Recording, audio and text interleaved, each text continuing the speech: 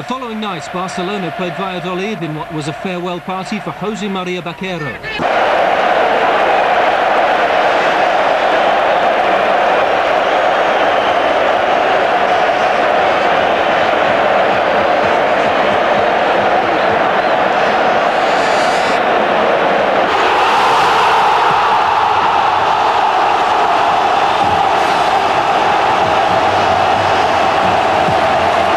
Teamwork is the major factor in the outcome of a game.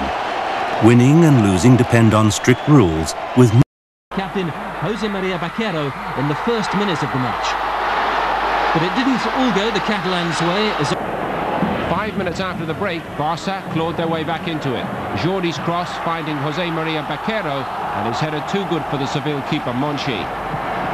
But then came the moment the 72,000 crowd were waiting for. Bakero scored his last goal for the club. He leaves to finish his career in Mexico with Veracruz. Goal with 12 minutes to go.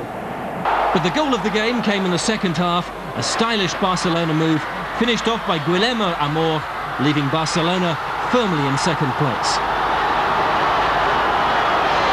It was only then that Barca showed any sort of ambition. Roger's cross finding Amor unmarked.